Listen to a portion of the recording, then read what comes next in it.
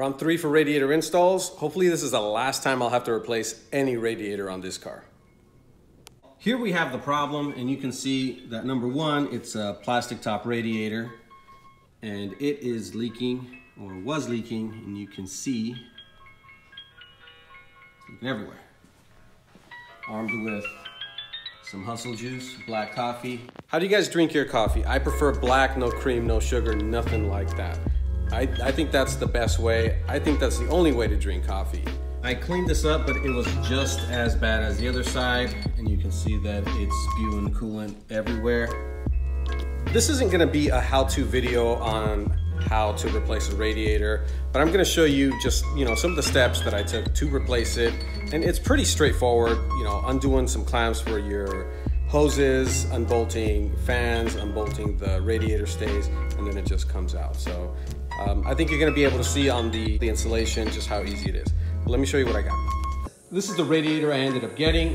Obviously it's a Koyo radiator. It's a dual core Koyo radiator.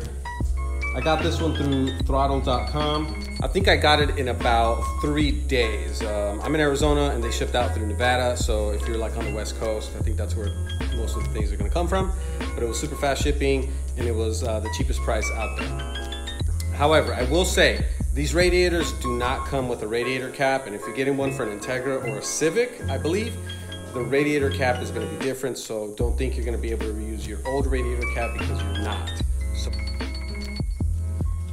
this is the radiator cap you're gonna have to use with this specific Koyo radiator. This is an OEM Honda radiator and you can see the difference. I'm gonna call it the plunger. So there you go. This is what you're gonna use. You cannot use that. There are several reasons that I chose the Koyo radiator over other ones. In the running was a CSF radiator, and I think that one did come with a radiator cap. But either way, I didn't want to get Megan, Skunk 2, or Mishimoto. One of the reasons was that they didn't have provisions for the other cooling fan. This didn't really matter to me. That's a 1/8 PT, not NPT, threaded bung for coolant temp sensors, aftermarket. And honestly, you can't go wrong with the Koyo radiator.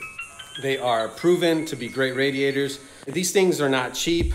The whole buy once, cry once definitely applies. If you buy one of those other radiators, you're gonna have to modify things. You're gonna have to spend a lot more money up front to get it going, i.e. fan shroud, cooling fans, and all that stuff. Now, I still wanna run my OEM cooling fans, so this is perfect. Look at that. That is also a Koyo radiator. So I'm pretty certain, pretty confident that everything is gonna fit from this Koyo radiator onto this Koyo radiator. Make sure you guys clean everything before you install it. That way, if something does end up leaking, you're not wondering where it came from because there is some leftover coolant on there. All right, cooling fans installed. Everything was a breeze. A couple things that I did have to slightly bend, but it was on the cooling fan and not the radiator. I did have to move one of the clips from this position into this position right here. But again, this is for 2 different types of cooling fans, so that's why they have all those provisions. OEM freshly zinc hardware because I'm not really a fan of this stuff here. The top and at the bottom. I did have to slightly bend this tab right here down a little bit just so it can make clearance, and then this right here because it should grab on to that lip. Now, before you go on and install this, make sure that there is no contact with the fins and your cooling fan. There should be no contact at all. And if there is, you're gonna have to adjust something on the cooling fan, but definitely not the radiator, because the radiator shouldn't need that. And that's what it should look like.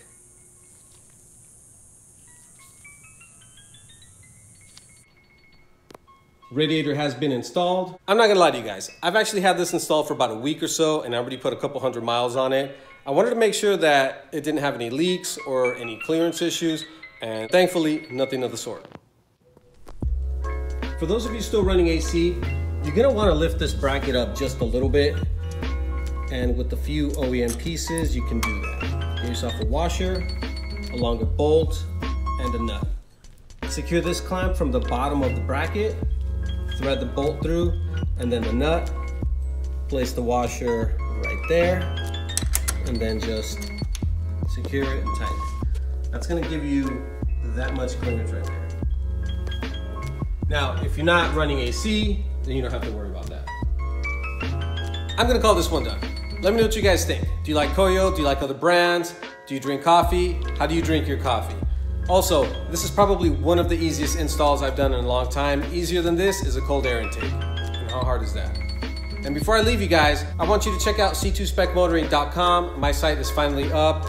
We have auto to manual harnesses, auto to manual tonneau cover kits, hardware, front and rear lip hardware, ECUs, and other products available. So check it out, share it with people that you know if they're converting, even if they're not converting. Check it out. I might have something you like. I'll see you later.